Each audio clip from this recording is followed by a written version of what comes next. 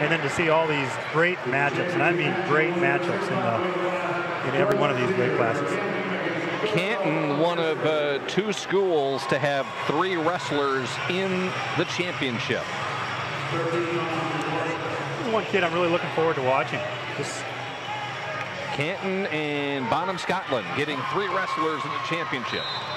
Dakota Galt is really a scrappy kid. I've been really impressed with him. Again, one of 3 undefeated wrestlers.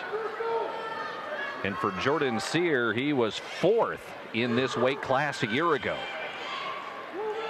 He's a junior. Pretty rare to see kids at this weight division be here in consecutive years. Right, it sure is.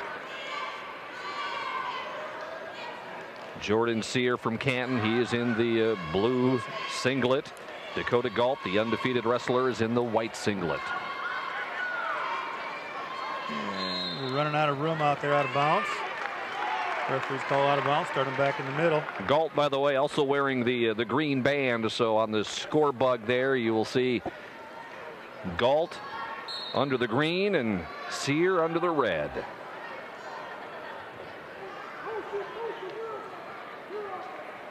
I'm feeling these kids have seen each other a few times during the year.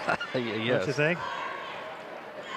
And that makes these kind of matchups really difficult to predict, because even though a kid can win 2 or 3 matches during the season, throw that out right now, because you never know.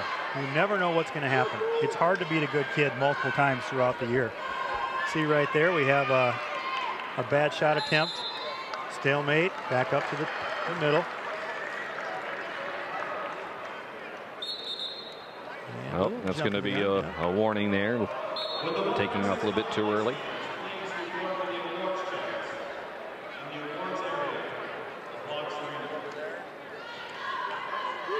Sear is 26-7. Nice shot, nice single leg shot. Again, we're running out of room. Yep, I'm going to get the points. I think you're right. That circle does need to be a little bit bigger, doesn't it? Well, the kids are bigger and faster now. I'll tell you what. You know, at your age, it was a perfect circle. Now these kids are faster and bigger. They need to expand the circle. No, I was never at 106 either. There was a nice shot by Sear of Canton.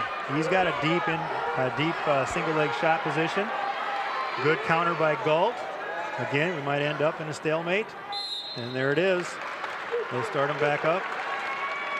These are championship matches. The referee will break things if no action is being initiated. They'll put him back up to the middle of the mat as quick as possible. Kind of initiates more scoring opportunities for both wrestlers.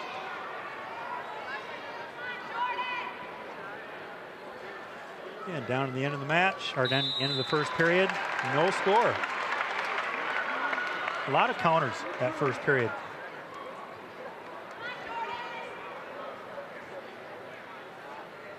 And Jordan Sear says he'll go down. There's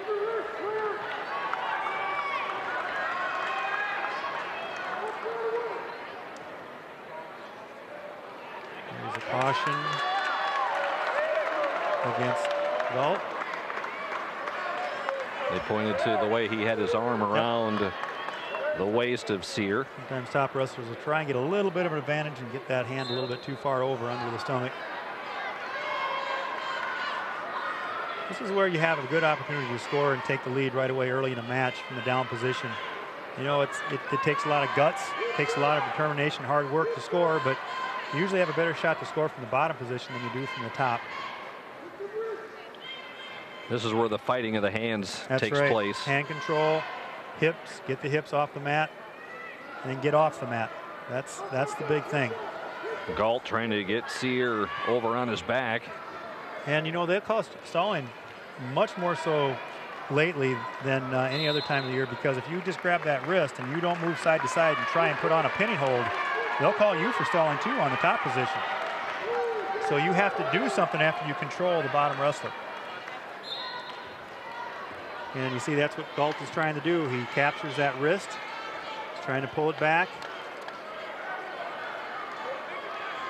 Sear is trying to get his arms forward, and now we got a tilt attempt by Galt. Unsuccessful.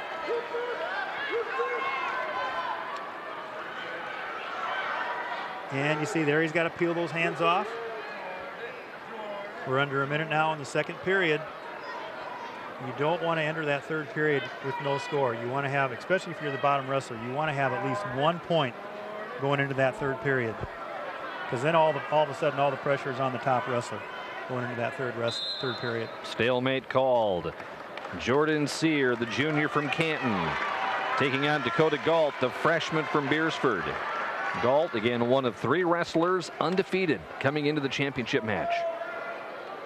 We could see 4 two-time winners. We could see 4 three-time winners in these championship matches tonight.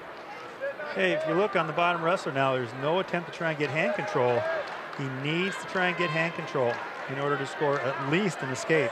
We're under 25 seconds left in the second period. Now you're seeing a warning stalling call by referee Scott Gangle.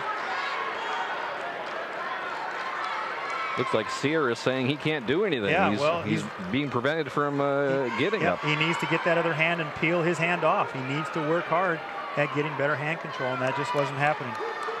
End of 2 periods. No score in the 106-pound championship match. And now Galt will choose down. There's a look at both coaches from Canton and Beersford, and now a point going to be given to Galt. He's going to let him up. That's a pretty good strategy, actually. I mean, if you're not as successful in the top position, you risk getting a reversal. And the way he's been rode out by Galt, if he gets reversed, the match might be over right there. So Sear had some good shot opportunities too in that first period. So probably pretty good strategy by Sear. Not a bounce. Sear really hasn't had a chance to do anything in this match. You know what? He did have a few good shots where, you know, there was a good opportunity to score takedown points at the edge of the mat. There was no chance for him to score a point when he was on the bottom though. Absolutely nothing.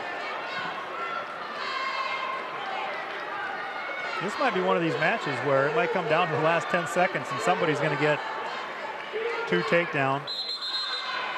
Rare I see a wrestler will go down on a knee when they're both in the up position. Yep.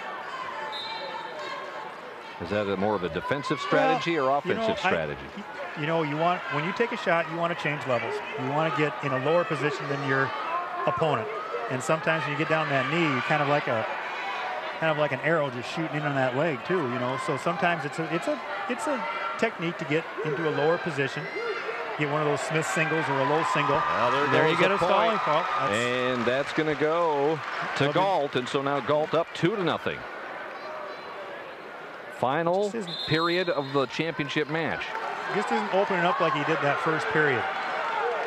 Right now he doesn't have much of a choice. We're down around 40 seconds left in the match. Sear's got to go for a takedown. Yeah, he needs to do something. He needs to set up the shots, and he needs to move into attack, and he's not doing that right now.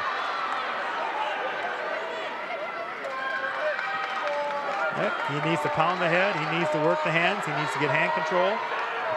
And he needs to do something. We're about 25 seconds left in the match, and he's still backing up. Dakota Galt 21 seconds away from an undefeated 33-0 season and a state title. You need to see something right now, Craig. You need to see a shot or something. And there's a shot. And it wasn't a bad shot, but there Galt counters. Dakota Galt is going to go and win the championship. Here's a freshman from Beersford, 33-0. Undefeated state champion. Season. Nicely done. Good sound match.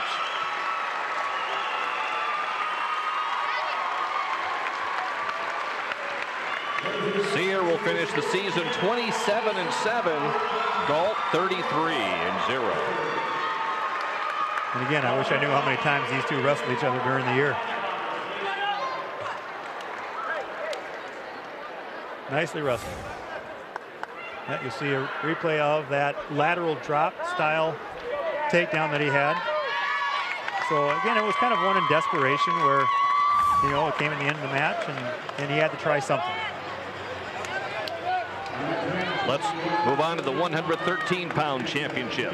Patrick Oshbacher, the senior from Winner, taking on Duncan Stabner, the junior from Bonham.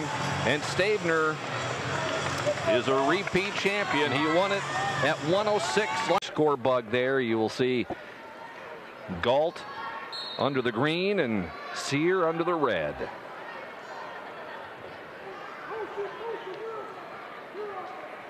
I'm feeling these kids have seen each other a few times during the year.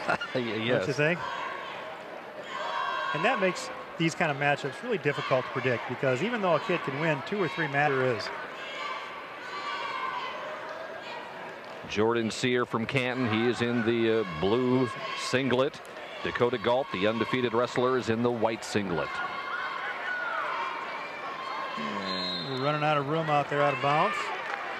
Referees call out of bounds, start them back in the middle. Galt, by the way, also wearing the green band, so on this. And then to see all these great matchups, and I mean great matchups in every one of these weight classes.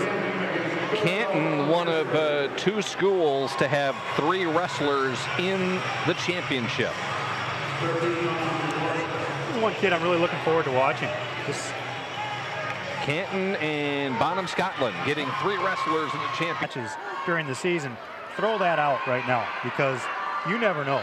You never know what's going to happen. It's hard to beat a good kid multiple times throughout the year. See right there, we have a bad shot attempt. Stalemate, back up to the middle. Oh, that's going to be a warning. Dakota Galt is really a scrappy kid. I've been really impressed with him. Again, one of 3 undefeated wrestlers. And for Jordan Sear, he was 4th in this weight class a year ago. He's a junior. Pretty rare to see kids at this weight division be here in consecutive years. Right.